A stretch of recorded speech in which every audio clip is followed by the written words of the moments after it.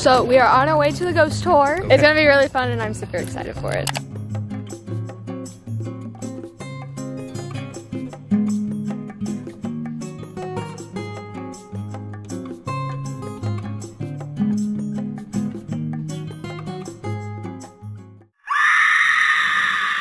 This is the Brethren House. It was built in 1748, and this is actually where the Moravians put all the single young men of the community. As a matter of fact, they believed equally in education for both men and women. In fact, one of the oldest colleges was founded here in Bethlehem by the daughter of Count von Zinzendorf, Benigna. Later that became Moravian University.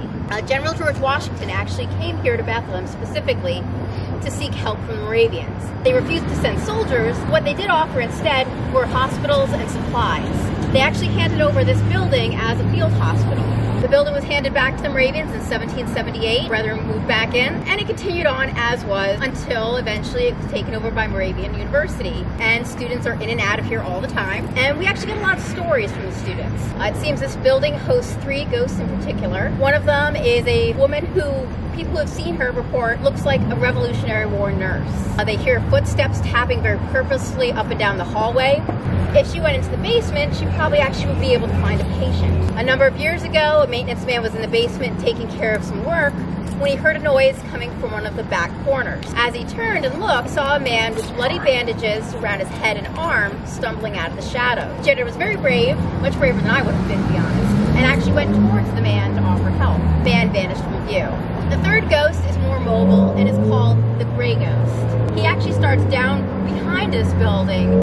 People who have spotted him report he is dressed like a Revolutionary War soldier. Perhaps he was one of the soldiers that was put on duty to guard the town and the hospital, and nobody told him his duties were over.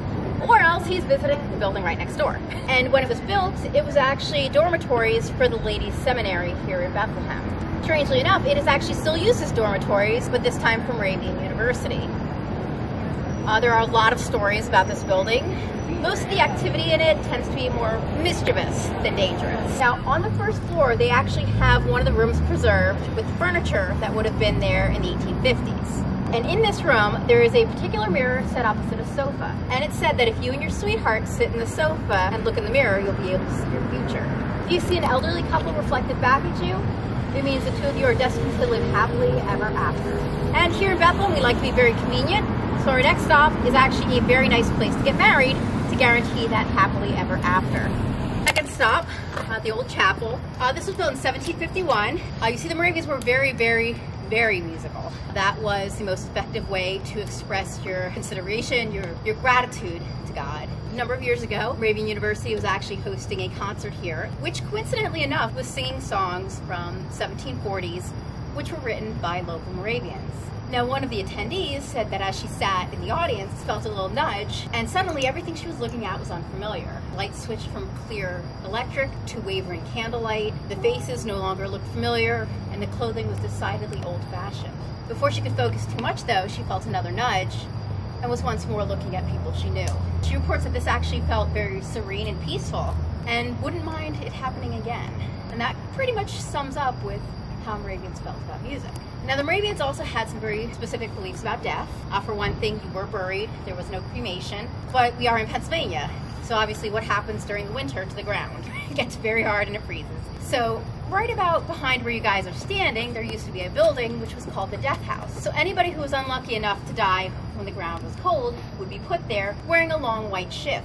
Now, we're actually going to take the pathway that a coffin might have gone, and our next stop is the cemetery. Welcome to God's Acre. God's Acre was the first cemetery here in Bethlehem. As I said, the Moravians had very definitive beliefs about death. And as you can see, the tombstones are all flat to the ground. They believed that in the end, in the eyes of God, everyone was equal.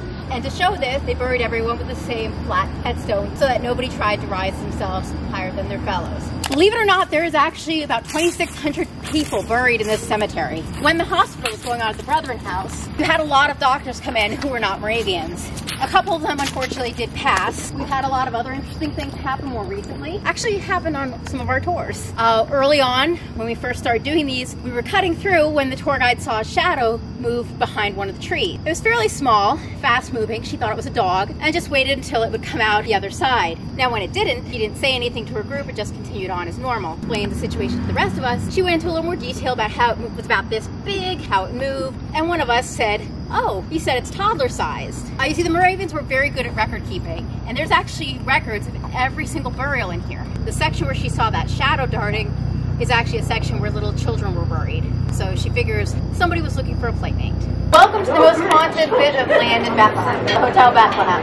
Now, while the building itself is haunted, it's not so much the building as what the land is built on. Then in the 1920s, this structure was built, the Hotel Bethlehem, by Charles Schwab, president of Bethlehem Steel. Unfortunately, what nobody probably told Schwab about was all the baggage that came with the land he picked. A lot of the maintenance workers have reported seeing a rather portly ghost with a tricorn cap in the basement. He never gets up to mischief. In fact, one of his favorite things to do is he finds light bulbs that are about to burn out and loosens them just enough so they start to flicker, so they get replaced before they leave somebody in absolute darkness. And then there's the lady outside the kitchen.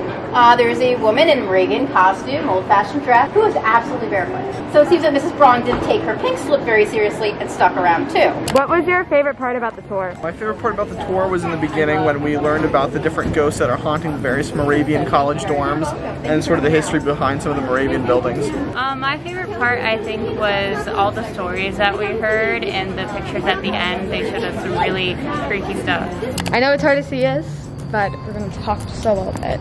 What was your favorite part about the ghost tour, Adam? I liked the cemetery. That was pretty cool.